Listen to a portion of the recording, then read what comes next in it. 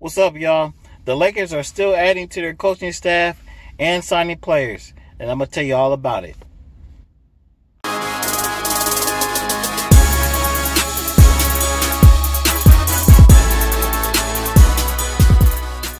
What's up, everybody? This is your boy AC, and welcome to another edition of LA Sports Live.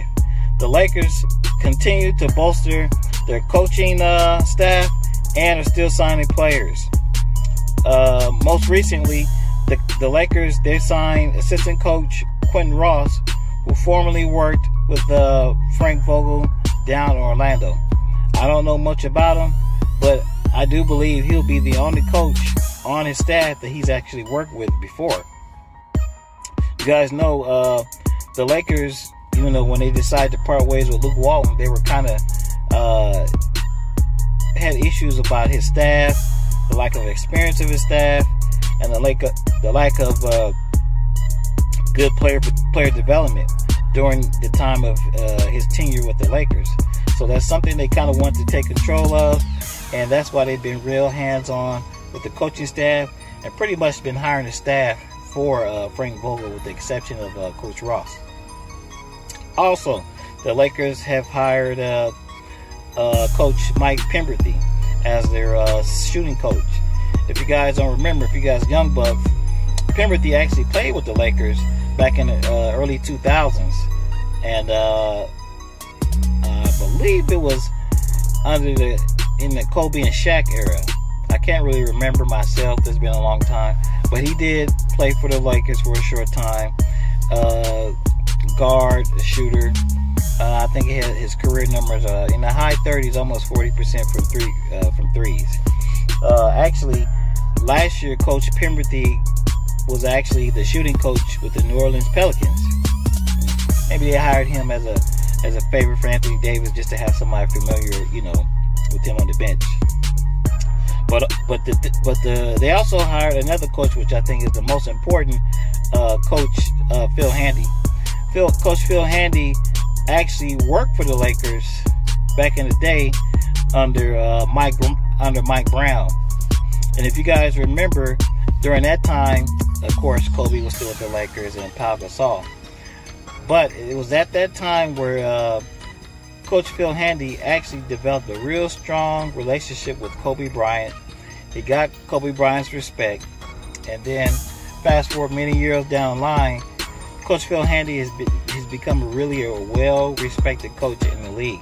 And he's really liked amongst veteran players because he's known to, not to be intimidated by him and to openly challenge star-type players. So he garners a lot of respect around the league.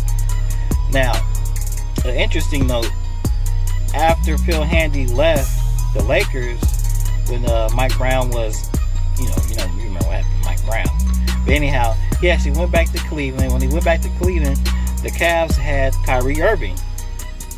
So he became kind of a mentor to Kyrie Irving. Of course, he was a player development coach for the Cavaliers. But Coach Handy said he saw something special in Kyrie Irving, and actually he was influential in bringing Kyrie Irving and Kobe Bryant together. Even though LeBron eventually went back to the Cavs, and they won a title, and you guys all know what happened. But LeBron and Kobe are two different type of people. And actually, like I said, Coach Phil Handy brought Kobe and Kyrie together because they think more alike than, let's say, Kyrie versus LeBron. And of course, you guys know the history. Kyrie ended up leaving the Cavaliers anyway. So, anyhow, but my whole point is, Phil Handy is a really respected coach. He could have got a job on almost any coaching staff in the league. But, we're happy to have him back with the Lakers. Now, the Lakers also signed another player to a two-way contract. And his name happens to be Kostas. I ain't going to say the last name because I ain't going to butcher it, but you guys know who I'm talking about. He's the younger brother of the reigning NBA MVP, Giannis, from the Milwaukee Bucks. Now, everybody knows that Giannis is going to be a free agent in the year 2021. As a lot of people think that the reason why the Lakers signed him, first of all, the Lakers just didn't go out and sign him. He was put off, I believe, on waivers from Dallas, and they were awarded Kostas. So the way I understand it, there was other teams that had a shot on him, but he ended up landing with the Lakers. So, okay, I guess maybe the Lakers got a little bit lucky. I don't know. Are they trying to sow the seeds for Giannis in 2021? Hey, why not? And I already told you guys in the previous video that in 2021, this is when LeBron, I believe he has an option for the next year, a player option if he wants to pick it up. But besides that, all these other contracts, with the exception of Anthony Davis, that the Lakers have on the books now, they will be off the books in 2021.